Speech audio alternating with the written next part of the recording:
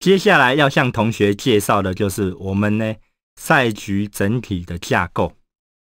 也就是说我们整个经营赛局的剧本游戏规则。第一个原则，请同学要注意，流通大师经营赛局，它是一套以连锁零售为架构的虚拟市场。请注意哦，是连锁零售哦，不是批发，也不是制造。在这个架构下里面的话，有以下5个重点。第一个重点就是人。在经营赛局里面呢，预设的团队成员呢，从5位到7位都是可以的。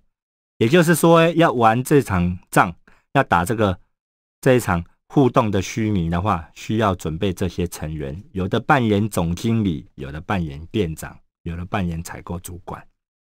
第二个部分的话就是时间，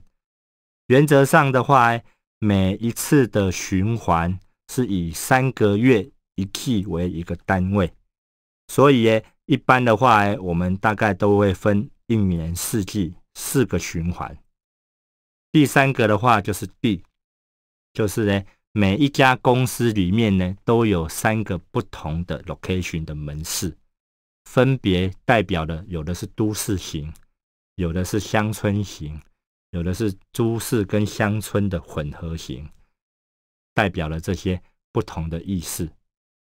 第4个重点的话，就是每个人呢都要买卖他的产品，也就是各个队伍、各个公司的兵器。所以每个公司都会有5种代表性的商品在做彼此的竞争，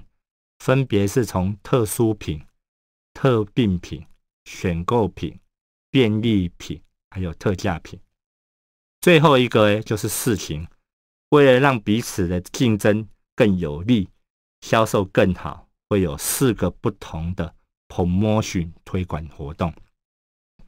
针对这5个不同的剧本，产生各种不同的交叉，对外取得市场的竞争优势，对内让自己在营运上得到很好的获利，也因此累积很好的成功模式，为往后连锁经营的基础创下一个很好的发展。